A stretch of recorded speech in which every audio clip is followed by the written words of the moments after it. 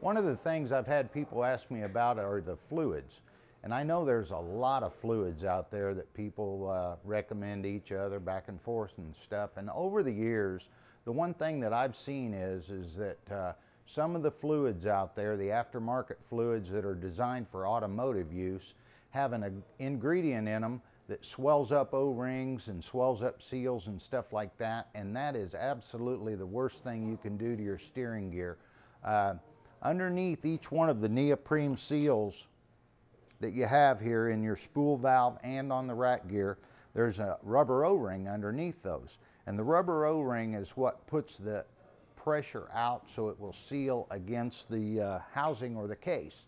And if you put something in there that will swell that up, I've actually seen the neoprene seals wear into the hard anodize of the cases and wear them out in a short period of time.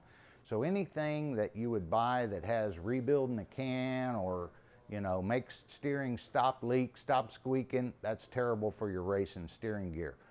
I've seen all kinds of other aftermarket fluids that have created more wear in one season than I've seen in the average steering in 5 years. So transmission fluid, things like that, they're just not good to use. The one thing I have to say is KSE's steering elixir has been really good. They put properties in there to help stop with the foaming, and it seems like the lubrication is just far superior to anything else that I've run into.